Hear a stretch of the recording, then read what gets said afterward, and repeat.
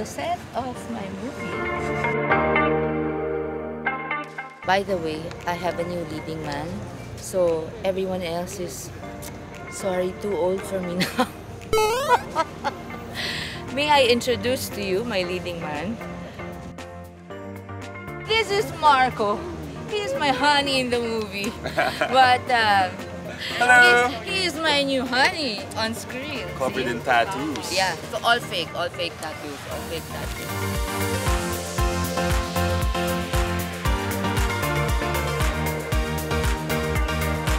This is my new leading man. Kaya yung mga leading man ko noon, katandaan nyo na.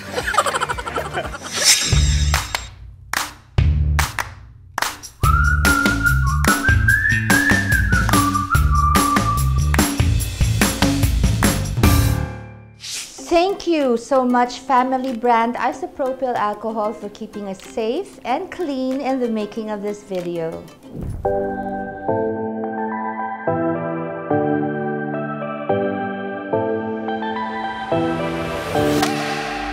Okay, anyway, where's my Direk?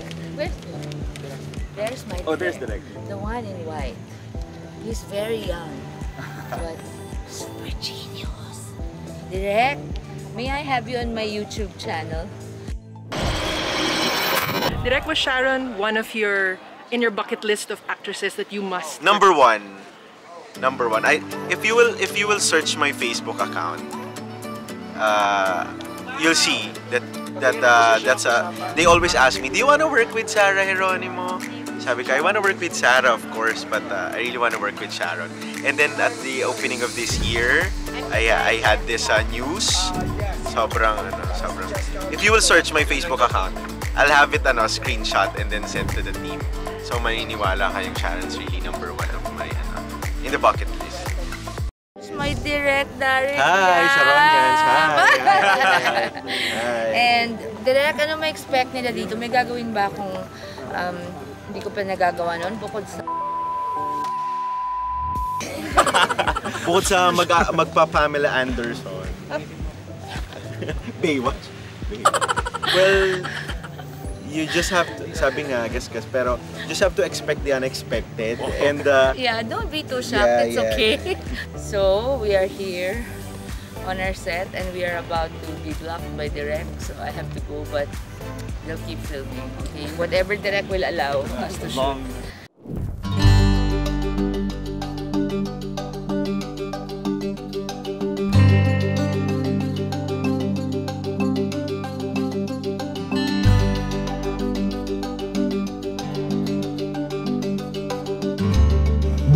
How does it feel to be doing your first Viva film in?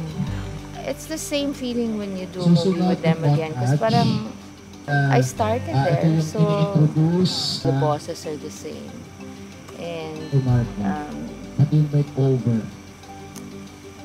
it's also home. This set, this is really Direk Darryl's call. All details, all the, from the, and all the, parang lahat ng decisions kanya, from the location to the, lahat kanya. So, it's different because I grew up with a regular on-set production family. Like I always had almost 99% of the time I had the same production designer, the same art director, the same wardrobe. And then, minsan noon, sunod-sunod, Eddie Garcia, director mo. Kung di mo siya director, co-star mo siya. Ang cinematographer mo, si Romeo Vitog, or mamaya si Papang Leroy naman, one movie after another, always the same boss, staff, crew. Ngayon iba kasi, it's a different generation, so it's all new to me. And it's the first time I'm doing a movie in this number of days, na konti lang.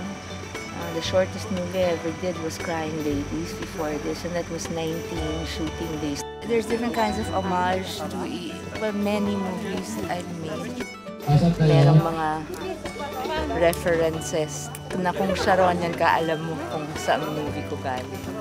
There, that set is based loosely, syempre kasi junk art yung motif ng decor, ng set design.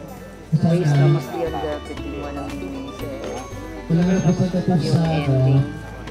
Maaga kami tonight, pero 2 beses na kami umaga umuwi. That's the movie life. The glamour part is 50 ba? It's all hard work. Minsan 60-70% hard work.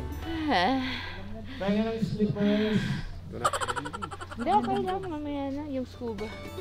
So, the whole story revolves around one weekend. One weekend lang. Kaya dito kami gabi-gabi. Parang the transformation of this sad woman's life. So, I'll stop there kasi ang daming surprises after that. So, it's nice. It's a coming-of-age movie in many contexts. Many different contexts. So, I'm very excited. Parang it's time naman. Parang, I think I've earned the right after 4 decades to experiment and do movies that are not really the kind of movies that my audience is used to seeing me in. So, when it's like that, you take a chance, usually it's worth it. At least pag-retire ko, nagawa ko yung gusto ko. Pahinga ng tulong. Kung alam mo naman kailangan ng tulong at kaya mo, di tutulong ka. Sorry, niintindi ko kayo. Marami pa akong gagawin this year. At hihintayin ko na lang mundong sumigaw. Remember this laugh. Remember this moment. Remember, today is March 5, 2021. Please remember this moment. Because right at this moment, I can't tell you what is inside my head and what's making my heart jump. But you'll know in a very short time. I hope it won't have to come from me, but you will know. So, pray for me and so many projects this year. Already, I have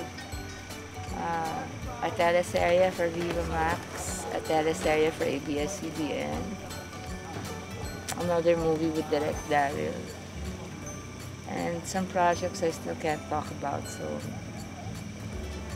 remember this day. I love you, Sharon.